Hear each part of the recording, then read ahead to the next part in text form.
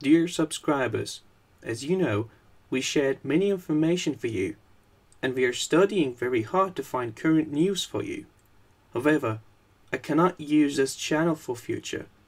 Please follow our new channel called as Daily News Report and watch our video to support us. Link in description.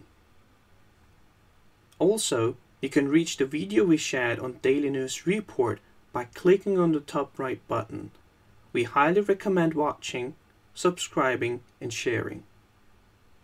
We will continue to share some news on this channel, but we take precautions against some situations for future. Thank you for supporting us. We have no inflation in the economy whatsoever, and they're just hoping to get it one day. Sorry to start off laughing, but I think that anyone who is listening to this, who transacts in dollars, could vouch for the fact that we are seeing inflation everywhere. So there's a big problem ahead. There's no doubt about it. The Fed, as we all know, has been on a money printing binge, adding digits to a screen now, off the Richter scale for a decade. And we're going to run into an issue where we have all of these extra bills in whatever form they're in, chasing the same amount of goods at one point. And we're in for a wallop here. The Fed can't stop this from happening. It's an impossibility, and I think they realize that. So again, what do we know about the Fed? They never get anything right, and I'm not just pulling that out of a hat. I want people to do their own research, and they're going to mess this up too. When they instituted buying everything that they possibly could to keep everything propped up, they never had an exit plan. They never thought about how this would unwind. And so I think they've really pushed themselves into a spot that they can't get out of at this point. And it just goes back to how this is going to end. And it's going to end very badly at one point. Don't know when. Don't honestly care when. Just know it's going to happen. It's gone on way longer than I think anyone would have expected it to go. And these are just cycles, these boom and bust cycles. They last about 10 years or so. It's been about that long since the last meltdown. And we're due. There's no doubt about it. And this issue with bonds lately is rattling the markets. But I think there's an extraordinary effort right now by the Federal Reserve, by the banks, to keep rates suppressed, despite the fact that we keep hearing that they want to raise rates. Every time rates go up, what do? They start getting into the bond market and buying them up, push the rates lower. Now it seems like the 10-year being at 3% is a line in the sand. We got over that, and stocks started to suffer. Now today was epic. They got in there and they bought those bonds like they were the last ones to ever be had in the history of the world. And this did push the 10-year DAC back below 3%. And we had a nice rally on Wall Street. So let's think about that. We have a big rally in the bond market and a big rally in the stock market at the same time. It's kind of interesting. I have a live chart of the bond market on my website, traderschoice.net. And if anyone was paying attention to that today, they could have watched in real time how this worked out. When the Fed, that's who it is, and the banks were buying up those bonds, pushing the yields lower, what did that do? That caused stocks to rise. And then as soon as the bonds stopped being bought, stocks started to fall. Then they got in there and started buying more. Stocks went higher. This is what they've done here. And in their efforts to keep this mechanism going, the charade, they've managed to push the yield curve nearly flat. And that is a big problem moving forward here. The last two times we've seen this, both ended up in catastrophes for the financial markets. 2008 and the time before that was the dot-com bubble, where we had valuations where they are and a yield curve which is almost non-existent. So there's problems coming down the pike, no doubt about it. So a flattening or inverted yield curve, is that a signal for a recession? Well, generally, yeah, that's been the case when we've seen a yield curve flatten out like this. That means people don't want to be borrowing for the long term like that. Now, we've seen this again at the top of the last two bubbles, exactly the same thing. So they can tell us, our politicians can tell us all they want, but the evidence is everywhere. I don't know about where you live, but where I live, stores are closing all over the place. There's malls that are empty. It's an incredible thing to see. But they're telling us, they're trying to convince us that everything is just great. No, it's not just great. We don't learn from the past. And it's not just a matter of learning. This is the cycle that is deliberately run by the banks, by the Federal Reserve. This is how they create wealth on a grand scale, by inflating and then deflating bubbles. That's all they do. The Fed is a deliberate serial bubble blower, and that's just the way it is. And unfortunately, most people get caught on the wrong side of that when it all comes down. And we have a market that is rigged. It is fake. There's no price discovery mechanism behind any asset whatsoever, because the Fed is still behind a rigging of the bond market along with other world central banks. And being that everything derives value from what's going on here in the bond markets around the world, how could the price action of anything be real? It's not. So we're in fantasy land. So is the Fed trying to keep the market up, or are they trying to crash it? Because last time they raised the rates, this was prior to 2008, they raised the rates and everything started to fall apart, and they had to, start lowering the rates. They're doing the same exact thing again, but I guess this time it's a little different because they have, $4.5 trillion on the books. They're trying to unwind that, and we have a huge amount of debt and, a lot of problems. So what are they trying to do? Are they trying to bring the system down, or they're just trying to keep it, on life support? I think they're going to try to keep it on life support through the midterm elections, because the illusion must be kept real, that the economy is doing great and Trump is the greatest president in the history of the world. They need to keep this going. And after that, who knows if it will. Every time the market tries to do its one and only job, and I'm referring to the bond market right now, and the one and only job of all these markets is to determine fair value. Whenever the market tries to determine that fair value, it gets interrupted. And it's an amazing paradox. It really is, because we keep hearing out of their mouths, we're going to raise rates 3 times. This is the Fed. Oh, no, maybe 4 times. But every time rates try to normalize or try to, determine a fair value, some mysterious entity gets in here and starts buying up those bonds to make sure rates stay down. But we have all these other issues going on here. We have, right now, a housing bubble, which is going to fall in some pressure now with those rates rising, the whole LIBOR issue. We have issues. We have coming at us from every different direction. It's just a matter of which one of these things is going to really break first. And then I think it's going to start a cascade of events that I do not believe that the central banks are going to be able to control. But for now, I think they want to try to keep it propped up. They want to, through the midterms at least, and then we'll see how it plays out after that. So, with that said, we just have to understand that this literally is like Disneyland. It's Fantasyland. It's not real. It's not on the elemental chart. Nothing that we're seeing here with regard to any aspect of the market. There is no price discovery behind anything, because the Fed and other world central banks are still controlling the markets. They are managed. There's no free market anymore. So what about the dollar? I had a guest on Spotlight, and he says he thinks there's going to be one more rally in the dollar, and then the dollar's just going to crash, and it's going to crash and burn. What do you think? Where do you think the dollar is headed? Well, where the dollar's been headed now for years, it's going low. It continues to lose value. They're gonna see. Look, the issue is the system. The system is debt based, as you well know. It needs to continually borrow cash from the future in greater and greater amounts just to sustain where we are. More cash has to be brought into existence, and they're going to keep printing.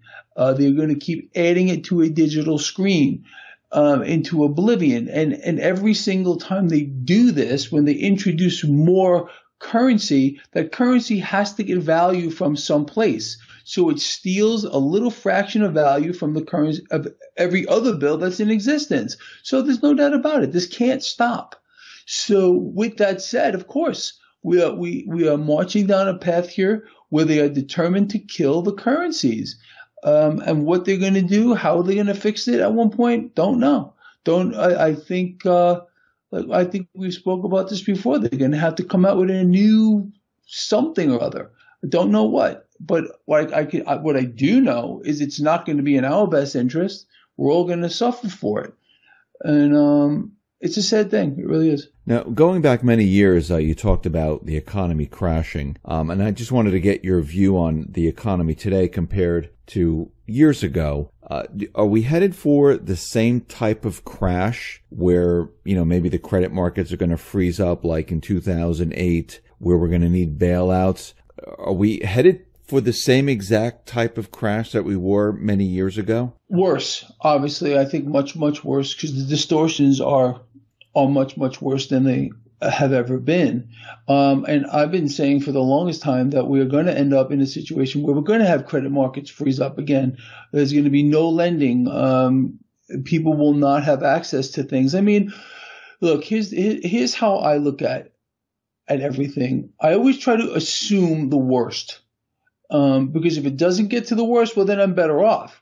But if we look at things from a possible worst case scenario, and we try to adjust from that perspective, and we try to, again, look through that prism, we could end up in a situation that would make 2008 look like a walk in the park, big time here, because the distortions are so much greater than they have ever been.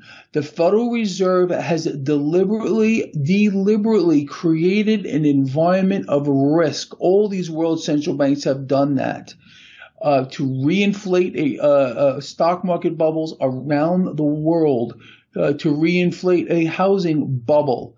The 2008 event was simply the markets trying to do their own one and only job, and that is to determine fair value.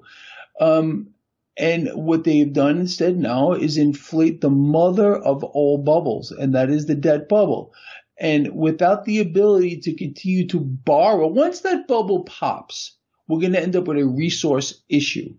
That means we will no longer be able to borrow anymore to sustain the current environment.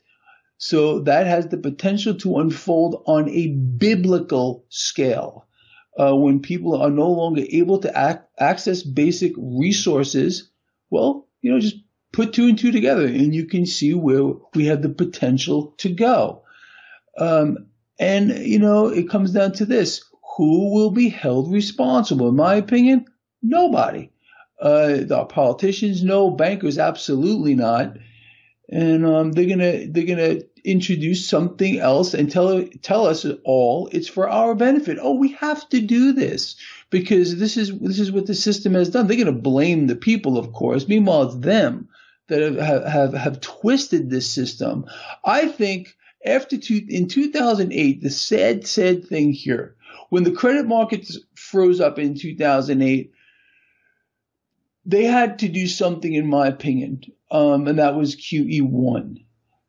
When they continued with QE2 and then Operation Twist and everything else that's going on till this day, that was when things really got crazy. They didn't need to do that. I think what they should have done, it's, just in retrospect here, unfreeze those credit markets and let things work out for themselves. Let the free market work. Let it do its job. So once they would have got money flowing again, yeah, people got they got hurt, they lost money in their investment plans, but it would have been a real market. The market would be nowhere near where it is right now. The debt would be nowhere where it is right now, but someone over there went literally loony off the deep end and said, let's just do this. Let's just buy everything in sight. Let's buy all those bad mortgages. Let's reinflate a housing bubble. So now those mortgages will be worth something so we can dump them off onto the market. And then once we do that, we'll let the whole system crash again. Look, this is just a scheme of truly epic proportions to fleece the people. That's all it is. And so and this isn't nothing unique. This is going to be the worst. But this has happened over and over and over again in the past. And people think their current situation is like, although this is unique in its own right, that we've never seen a situation where world central banks have created a financial Frankenstein like this before. It's always the same.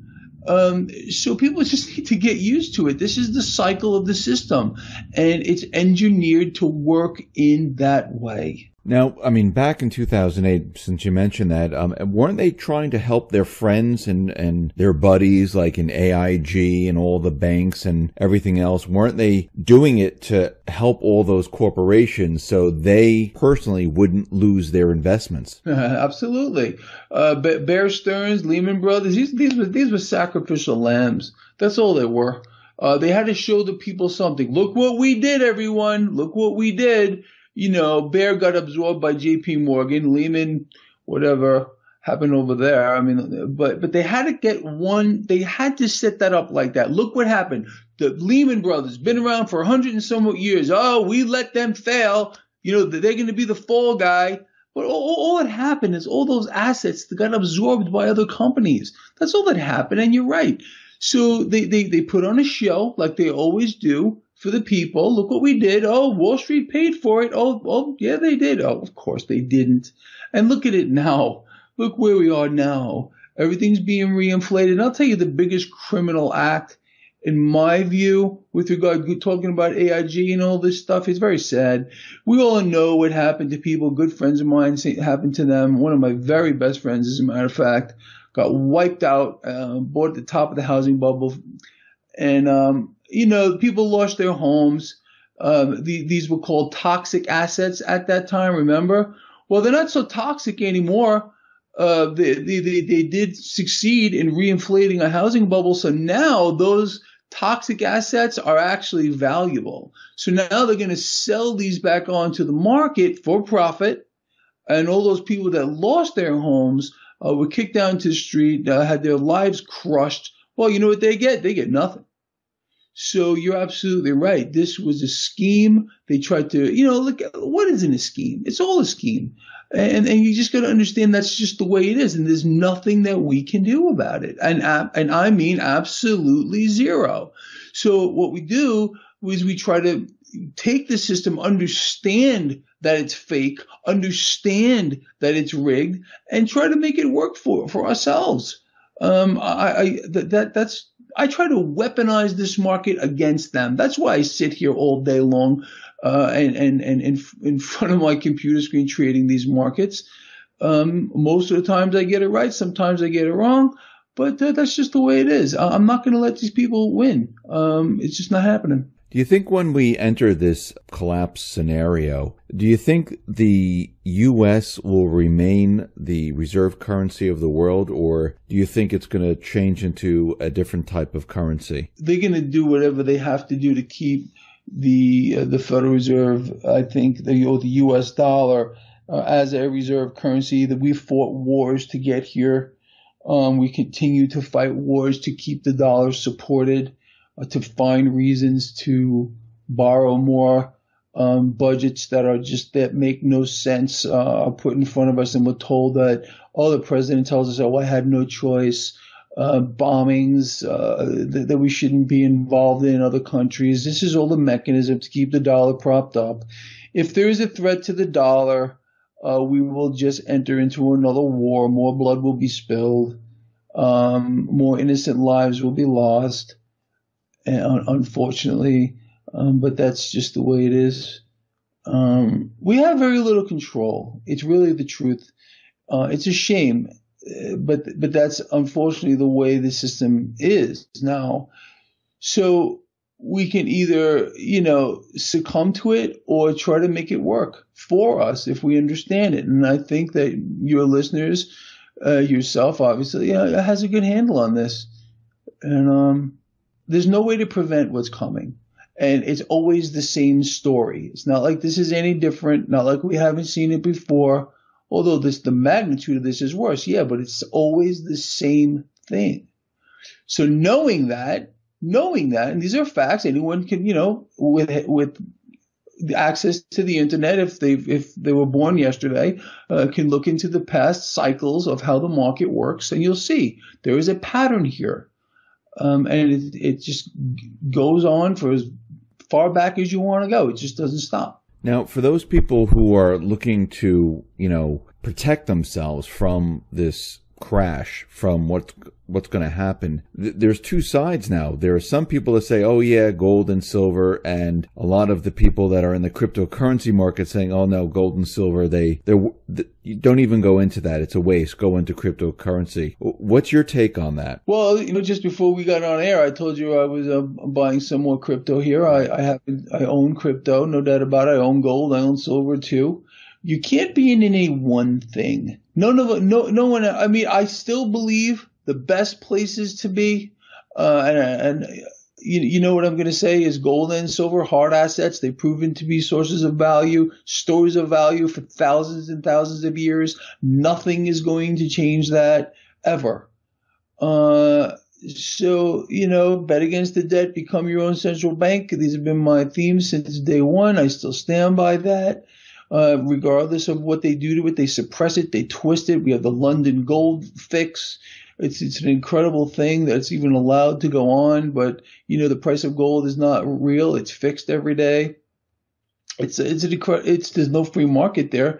There's no price discovery mechanism whatsoever. They explode the debt greater and greater every single day. You can watch it on the debt clock. Meanwhile, the price of gold and silver remains relatively stationary. Imagine what the real price would be, based in dollars here. It's just a crazy situation. So, what do? You got to be diversified. You got to be into a bunch of things. That you can't ever put all your eggs in one basket. And, but I still feel those are the best spots to be. Like I said, I own cryptos. I believe in them. I have pretty nice investments there. I got really nice investments in metals, and then I just trade these markets. That's what I do. Why do you think the central banks, I'm just going to come back to this for a sec, why do you think they keep demonizing cryptocurrencies? I mean, you hear Christine Lagarde, you hear John Williams, the Atlanta Fed president, saying, oh, cryptocurrencies can never become a currency. It's impossible. It can never replace the fiat system. Criminals use it. Terrorists use it. Why are they harping on this so much? Yeah, like criminals and terrorists don't use, fiat currency, but because, look, it's decentralized. They can't control it. So without the control is what gives them power. They dictate to us what we use or what we have to use to transact. It's an incredible amount of power that they have by this mechanism. So they don't want to give that up. We've seen cryptos get whipsawed pretty darn bad as they've been trying to take advantage of that too. I'm more than certain we're going to see that again moving down the pike here. I just want Wall Street to keep their hands off of all this stuff. I warned everybody what was going to happen to Bitcoin when Wall Street got their hands on it. I told everyone, I nailed that almost to the day. I was telling people to, once the futures exchange on Bitcoin started, get out, sell it. I got laughed at and ridiculed. Well, let's see who's laughing now. I nailed that one, and everybody knows it.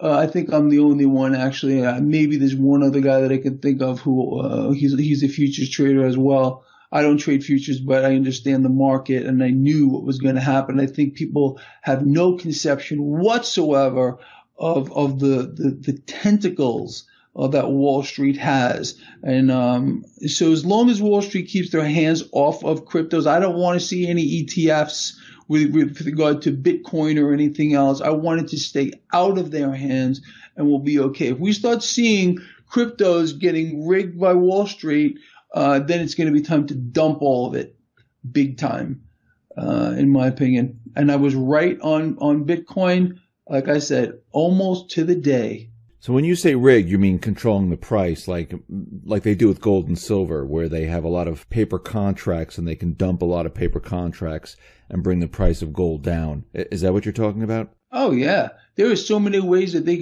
rig the Bitcoin futures markets, and I wrote articles about it. I told everyone exactly how they were going to do it, and very few people believed me. But those that did very, very well, and I was happy to hear from many people. Many people told me, Greg, thank you. You know, I got to lock up my profit there, and everyone else is crying. And I mean literally. I had people writing to me, scores of people that got caught up at the hype right at the top of that bubble, crying, Greg, what do I do? I sold my car to buy Bitcoin at the top of the bubble. Now I have no way to get to work. I can't believe I fell into this whole thing. It's an insane situation. When people get hyped up and they get caught up into that, they make bad decisions. People were mortgaging their houses, taking out personal loans, credit cards, whatever they had to do to try to get into that super hype on Bitcoin. I'm not saying it's not going back up. It may very well might go back up there, but imagine how smart you would have felt, those of you that would have sold when this guy sitting right here talking to you told you to sell it, you didn't, and you would have rebought it back at the bottom. Sometimes I have to laugh at people, and now at least I get to do that because I took so much heat for what I had said was going to happen off of that.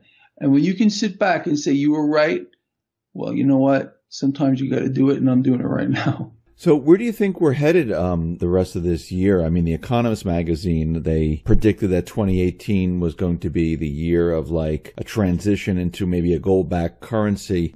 Do you think this year we're going to see a crash or something big happen where they have to make a transition into something else? I mean, I think there was a bill that was introduced where they're introducing the bill where it says that the dollar is going to be backed by gold. And I know Rand Paul's been trying to, get the Fed bill through.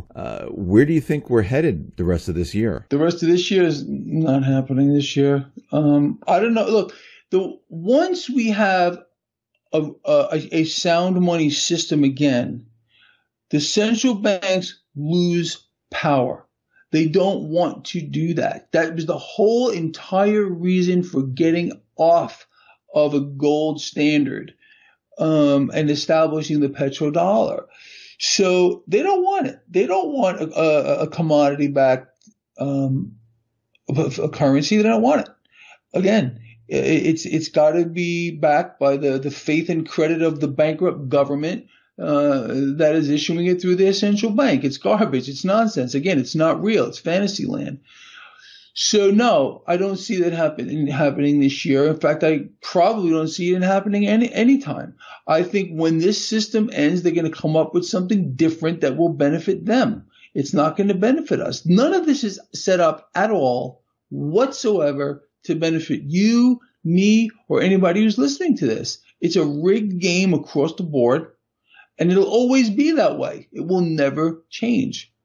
In fact, it'll probably get a lot worse before it gets better. They're going to consolidate power. Once this thing really hits the fan, and it will, I look at it more as a correction to fair value than a real crash. And it's going to be epic when everything is realized for what. What's the value of debt that can never be paid back? What is the value of it?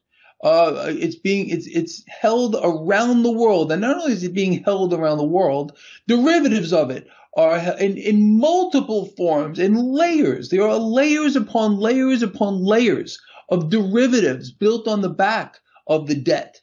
So this thing is so big and so monstrous and so ugly that very few people, probably 1% of the people on this earth, really have an inkling of how bad it is. But what people see on the surface is nothing, because there are so many layers of this underneath that, again, it's hard for someone to get their head around, but it's really the truth. But look, the main thing is this.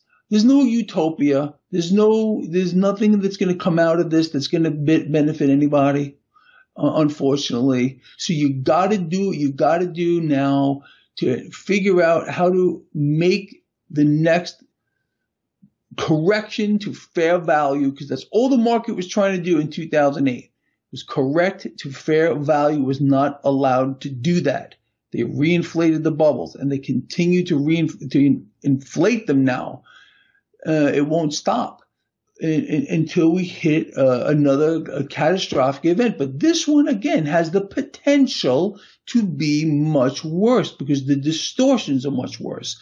So, that's it. I think that people have to understand that this is the way it is. It's just not going to stop. It's a cycle that has been repeated over and over again throughout